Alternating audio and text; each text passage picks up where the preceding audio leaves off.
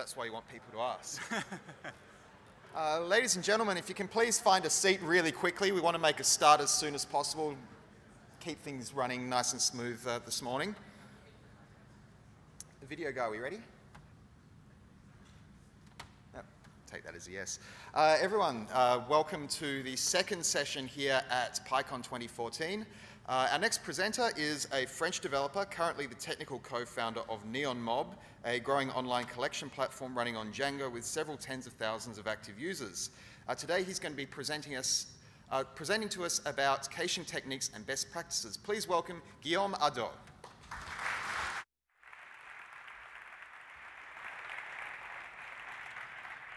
Thank you. Cache me if you can is the title of my talk. I just had to do that pun, sorry. Thanks for coming. I'm delighted to be in Montreal with my Francophone cousins. I'd like to thank the PyCon organizers and volunteers. And today we're going to talk about Memcached. Memcached, if you're writing Python code that's running on any form of network or groups of more than one computer, chances are you can use it to speed up your application dramatically. So we're going to talk about that. Memcached, we're going to start Memcached itself, what it is, what it does. Then how does it work internally? It turns out when you know how it works internally, it makes your life much, much easier when you're debugging. And then we're going to talk about a few patterns and best practices in Python. We only have 30 minutes, so if you have any questions, please wait till the end. We'll have about 5 minutes for questions. Memcached, it's a key object store, very straightforward. You give it an object identified by a key. Then later you can ask for a key, and it will give the associated object back to you. It has the notion of expiration, so you only get the object back if it is not expired. If Memcached had a tagline, it would be O of 1 everything. This means that every operation you do in Memcached is done in constant time, setting an object, retrieving an object, deleting an object. No matter how full the cache is or any factor, it's typically in constant time. Where does Memcached fit in your stack? Here, we're going to talk about web applications, but it's generalizable. Typically, you have a primary data store. Most people like to use relational databases. In your primary data store, you're going to put any data that you don't want to lose, any data that if you lose it, you're screwed. User accounts, payments, whatever you have to keep. A lot of people use persistent stores to store data that you can lose. You can afford to lose it, but it's very slow to regenerate. Very slow here is going to depend on your application. If you're in a web application, very slow might mean a few seconds. If you're doing DNA processing, very slow might mean days. Here you use a persistent store. Examples of that might include MongoDB, Redis, things like that. And then there's data that you can lose, and if you lose it, you can regenerate it fast. Once again, here, fast will depend on your application. In web applications, fast might mean dozens of milliseconds. In other cases, it might mean seconds. And that's where people like to use a RAM store. Memcached is a RAM store. Typical Memcached API depends on the Python module you use in Python, but typically you'll get a cache object. For example, in Django, you do from django.core.cache import cache, and then you get this cache object. You can set data, so here cache.set string identifying the object, and then the second string, which is a value you want to cache. You can get the object back with cache.get, and then you can delete the object in memory with cache.delete. Any pickable object will typically work with your Memcached module. When you set an object, you can give it an expiry. So the expiry is typically given in seconds. I like to use constants, as shown below. It makes your code slightly easier to read and slightly more meaningful. And then you also get the _many counterparts of set, get, and delete. For set many, it takes a dictionary with keys as the keys and objects as the values. Get many takes an array of keys, and delete many takes an array of keys. You typically want to use those because when you're dealing with Memcached, the slowest part of the operation is typically network latency. Maybe it's 10 milliseconds, 20 milliseconds, but that's going to be the bulk of your latency. And if you are wanting to fetch 100 keys, if you do a get many, you only have, let's say, a 20-second delay. If you did the 100 keys iteratively, you would get 20 milliseconds times 100, which can get very slow very fast. So typically, you want to use those as much as realistically possible in your application. And then you also get counter operations, where you can increase, decrease values. By default, they increase and decrease by 1. You can pass any arbitrary number to increase it or decrease it by that number. And then we also have the add method, which will only add a key in the cache if it's not there already. So cache.set flavor pistachio will set the flavor key with the pistachio value. Then if you do cache.add flavor chocolate, the flavor key will not get overwritten because add only works if the key does not exist. And then cache.clear, fairly explicit, it flushes your entire cache. So Memcached is completely in RAM. What that means is that when it dies, it dies. There's no way for you to recover your data, to do anything like that. It does not support natively any form of backups, although there are forks. I believe Facebook has a fork which allows you to do dump to the disk. But Memcached, the standard client, does not allow you to do anything like that. So when it's dead, it's dead. Do not store any data in Memcached that you can't afford to lose. That's not the place for Memcached. Every so often on Stack Overflow or mailing lists, you see people who want to store things like sessions in Memcached. Typically a bad idea. If your Memcached instance goes down, all your users are logged out. Unless you have a really good reason to do that, you probably don't want to do it. Naming your keys, one of the hard problems of computer science. Very important. Use ASCII. Memcached will not store anything that's not ASCII, so don't get fancy with Unicode or whatever. Don't make them crazy long, because Memcached has to hash them. So as long as they're in the few dozens of characters, you're fine, but definitely don't have keys that are hundreds or thousands of characters. That will probably impact the performance of Memcached just because of that hashing process. And obviously, you want them to be explicit enough to make your life easier. Obviously, do not use user input for cache names. That's also a mistake you see sometimes on mailing lists or things like that. But as always, don't trust user input. Good naming, I like things like that are very explicit. So if I'm caching JSON representations of my users on the website, json.users, and then the user ID. Bad example of naming, MD5 of SQL query. At first, it seems really smart, but then it turns out that it's impossible for you to know what it corresponds to. So fake good idea. A common question you see is, how do I list all keys in Memcached? Or all keys matching a regex, or all keys starting with a certain prefix, or any sort of filtering on the keys? The answer is you don't.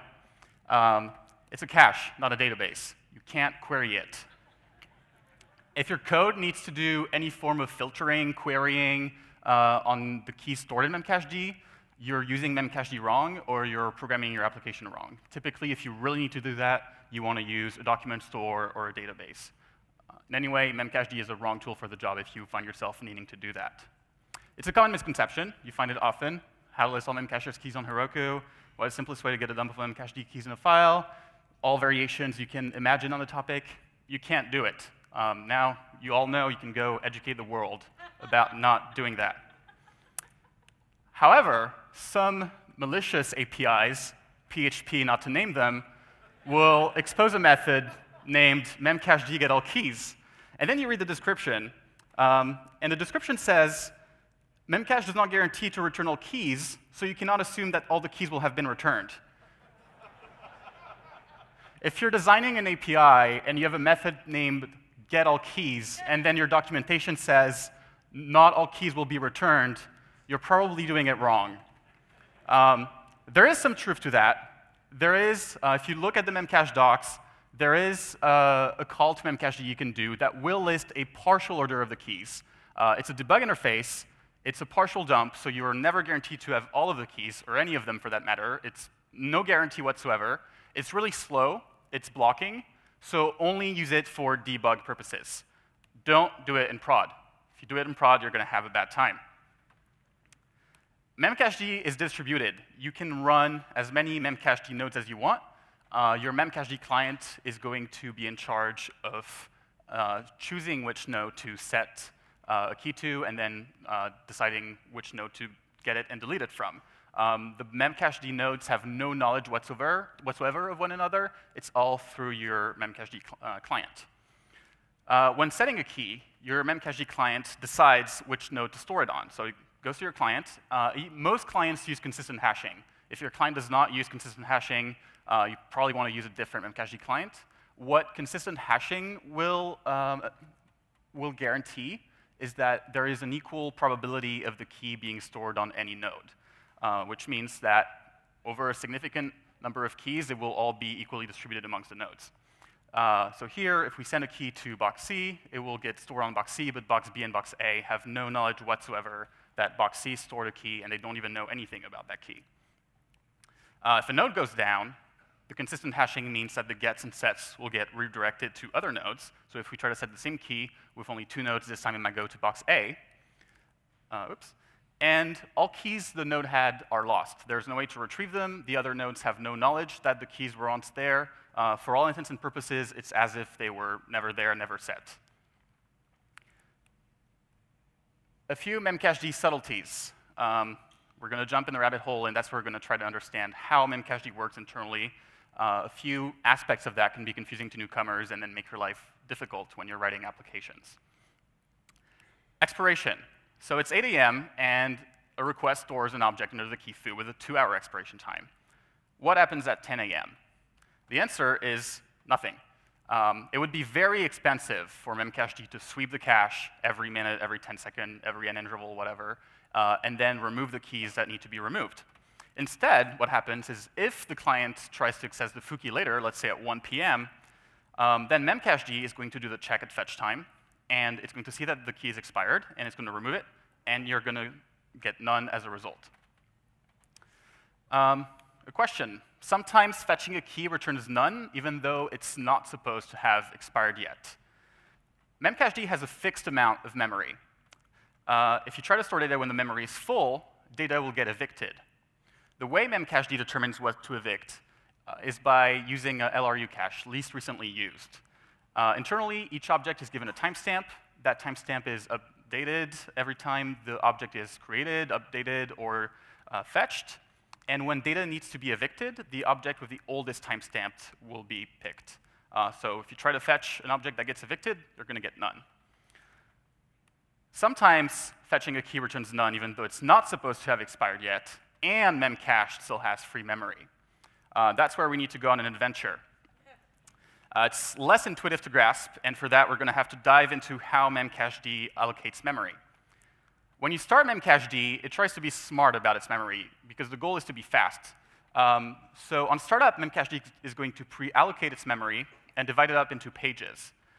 Each page has chunks in it, and the way those chunks sizes are determined is by calculating slab classes. Typically, the first slab class has chunk sizes of 80 bytes, and then there's a growth factor. So if the first class has chunk sizes of 80 bytes, the second class of chunk sizes will be 80 times 1.25, 100 bytes, and so on, until your last page has one chunk of 1 megabyte. Typically, that results in 40-ish slab classes. For example, if I run it on my machine, it turns out the first slab class has a chunk size of 96 bytes. That's what you can see on the first line. And then per slab, that means there's 10,922 chunks. Class 2 is 120. It goes on. And here you don't see the bottom of my terminal, but at the bottom, there's slab class 42, which is one chunk of 1 megabyte. Memcached allocates one page to one slab class on startup. So for example, here, if we only had 5 classes and n number of pages, the first 5 pages would be one of each class, and then the rest are free pages. We'll see what those free pages do in just a moment. So again, here's what I see when I run Memcached on my machine. If we ask Memcached to store an object, it's always going to store it in a page with a chunk size that's as close as possible to that object size. So here, let's say we are trying to store an object of 130 bytes. The first class is going to fit in is class 3, where chunk sizes are 152 bytes. It's going to get stored in there. The last 22 bytes are lost. Memcached doesn't try to be smart about it or anything. It stores the object in the smallest chunk possible, and any extra memory is lost. If all pages of a needed class are full, that's where the free pages come in. Memcached takes the first available page, and it gives it the needed class. So earlier, with our 130 bytes object, if all class 3 pages are taken, we take a free page, and we make it a class 3 page, and then we can store our object. If there are no more free pages, that's where the LRU kicks in and evicts data. The subtlety is that each slab class has its own LRU. Not each page, each slab class. So if your data needs a class 3 page, and there are no more free pages, and all class 3 pages are full, but some class 4 pages have free chunks, it doesn't matter. The object needs to go in a class 3 chunk, and the data in a class 3 page will be evicted. So the answer to our earlier question, when sometimes you try to fetch a key, it returns none, even though it's not supposed to have expired yet, and Memcached still has free memories in some pages, the answer to that is that there are no more free pages, and all pages of the needed slab class are full. So that's where you kick out data. A few useful command line flags when you're on Memcached. You can change the verbosity of the output, which allows you to see the slab classes, as shown in my command prompt earlier. You can use -M so that it does not evict when out of memory, but errors out. In some use cases, that's useful. You can change the slab page size anywhere from 1 kilobyte to 120 megabytes. It's useful to know what kind of data you're storing in Memcached, because it turns out sometimes 1 megabyte is way too big for chunk sizes. If all of your objects are under, let's say, 100 kilobytes, then you're wasting a lot of chunks in the pages that have chunks higher than 100 kilobyte. So it's useful to know what kind of data, what size of the data you're storing, so that you can fine-tune your Memcached instances to use the right kind of chunks and slabs. You can also change the growth factor. Same thing, depending on your use case, you might want to make it more than 125, which is a default. There are a lot of more options. Man Memcached is your friend. The man page for Memcached is actually pretty good. It's rare, but it's pretty good.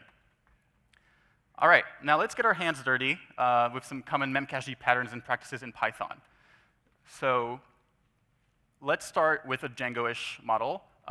For those who are not familiar with Django, it's a very simplistic model here, which has an author, which is a foreign key to some other object, a title, a blurb, and then we have a toJSON method, which returns a JSON representation of that book. Here, it returns just the name of the author, the title of the book, and its blurb. One thing we can start doing to make our life slightly simpler is to add a cache name property, which simply generates the name of the key in which to store that object.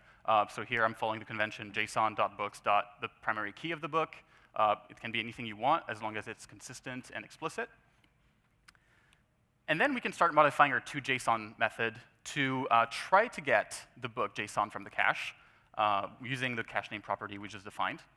If we get none, that means the object is not in the cache. Then we can generate the JSON and set it in the cache, and then return the book JSON, no matter what. This means that the first hit on the book's JSON will hit the database, and then all subsequent hits until the object expires will be fetched from Memcached. That will greatly alleviate your database load. One smart thing you can do is use model versioning, which means that here I have a model version property on my model, and I am using it in the key name. That's very useful, because when you are modifying your models, say adding a field or things like that, or removing a field, you just bump up the model version, and then all of your Memcached hits will miss. Some frameworks like Django support that out of the box, some others don't, so read your docs to see if you need something like that or if it's already supported. We can modify the method to fetch straight from the cache if we know a book primary key. Here we are generating the key name. We just need the primary key for that, getting it from the cache. If it's none, then we load the object from the database and save it into the cache, and then we return the book's JSON. We can modify that method to make it a class method, which takes instead a list of primary keys. Here I have a string that will be the templates for my key name. I generate all of the keys for the books I want. I do a get many to get all of the books.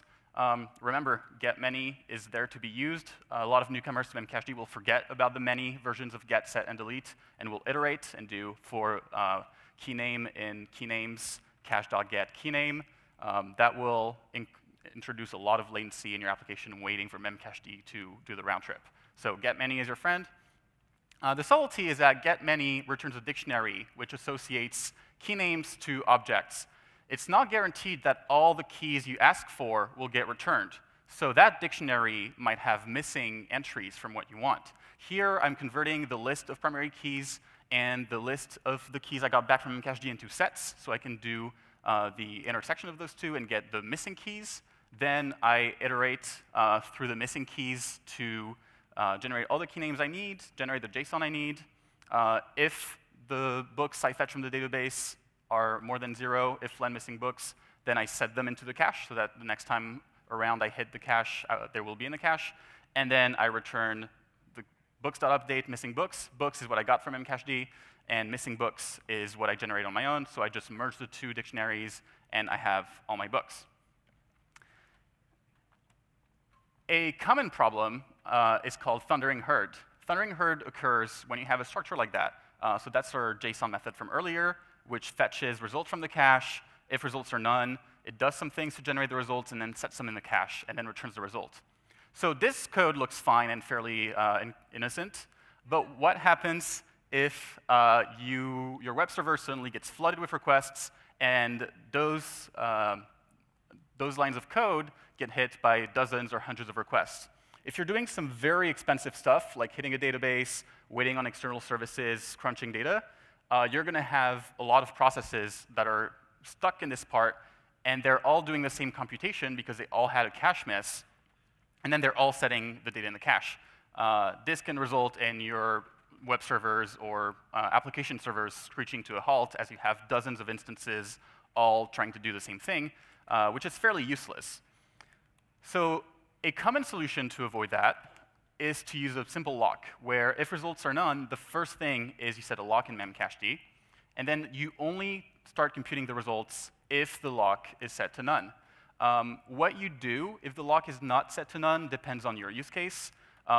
Maybe you display an error message. Maybe you wait 20 milliseconds and you try again. Maybe you do something else. It will depend on what your application does. So Memcached, by default, has a 1 megabyte page size or maximum chunk size. You can tune it, but no matter what, it's fixed. So if your object is larger than that limit, you're going to have a little surprise when caching it, is that it's not going to fit, and Memcached is going to not store it. And then you're going to consistently get none when fetching the object from your cache. So here we can imagine a list of book results where there are maybe thousands and thousands of books stored in an array. One way to solve this problem is by doing what's called a two-phase fetch. You are going to store just a simple list of IDs in Memcached. So here, for example, we're storing a list of book IDs under the name Library of San Francisco. You have a list of book IDs that map to your book instances in your database, and then you can use the methods we defined earlier to batch get those book IDs. Another way to address that problem is by using a paginated cache. A paginated cache means you're going to break a big object in smaller chunks, for example, chunks of 10 books. You're going to store each chunk as a separate object in Memcached, and then you're going to store the index of all the keys, that is, the list of all the keys. And then to fetch the data, all you have to do is fetch that index that contains all the key names, and then do a get many on all those key names and merge them all together. A sample class might look like something like that. We have a max length property on the paginated cache class and a set method. The set method, quickly what it does, it looks at the length of all the data. It computes how many slices we're going to slice the data in. And then for each slice, it stores it into Memcached. It adds the name of the key to an array. And then we do a set many on the slices and a set on the list of indexes. You can merge those two sets. Here, they're not merged for slightly easier readability, but you can just do an update on the slices with the name of the index, so you can set everything at once and do one call to Memcached instead of two. Then your get method is going to be very straightforward. You get the index from the cache, and then you do a get many on what you got, and the delete method works in a similar manner. You delete everything that you fetch from the cache. This solution has the advantage that if some chunks of the data get evicted for whatever reason, you will, as long as the index is still in memory, you can still fetch parts of the data. So if you're using this for things like search results, it can be a nice, partially eviction-resistant method where if it doesn't matter in which orders the books are or whatever, you can use this way. All right, thank you. We're 5 minutes from the end. Are there any questions? Thank you.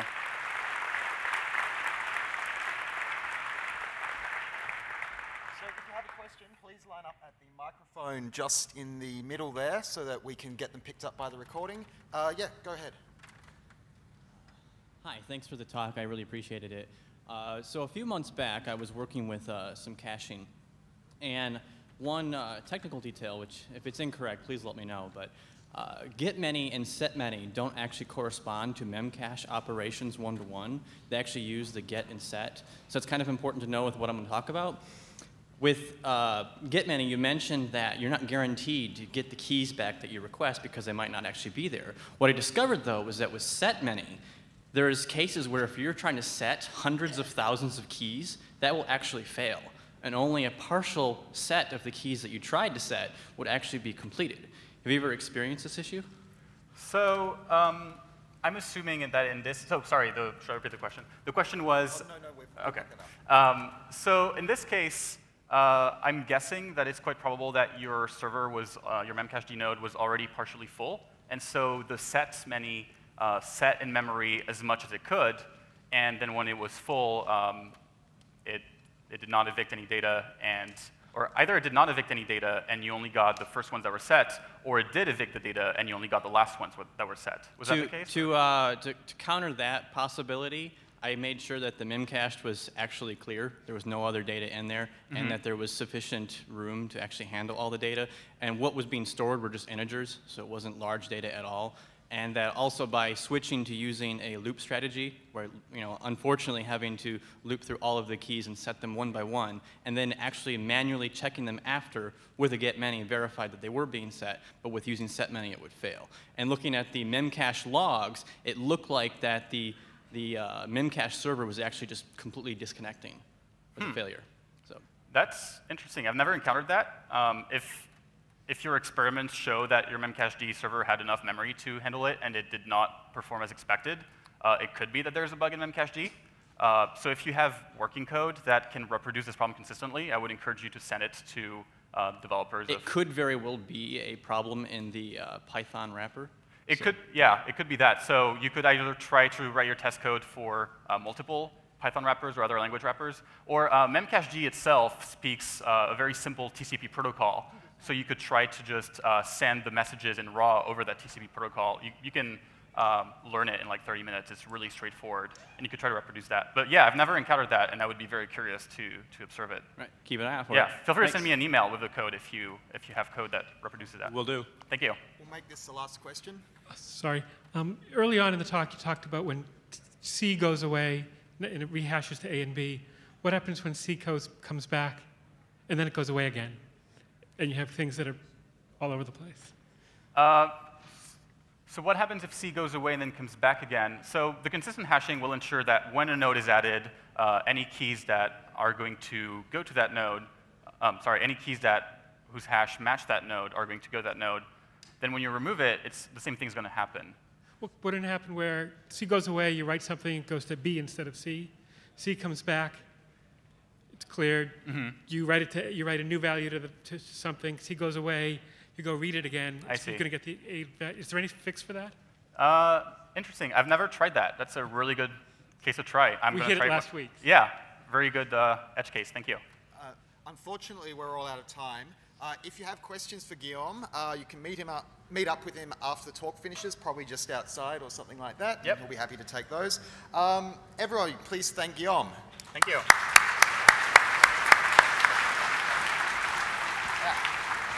So we've got 10 minutes break. We'll be back at 12:10 with Alex Gaynor.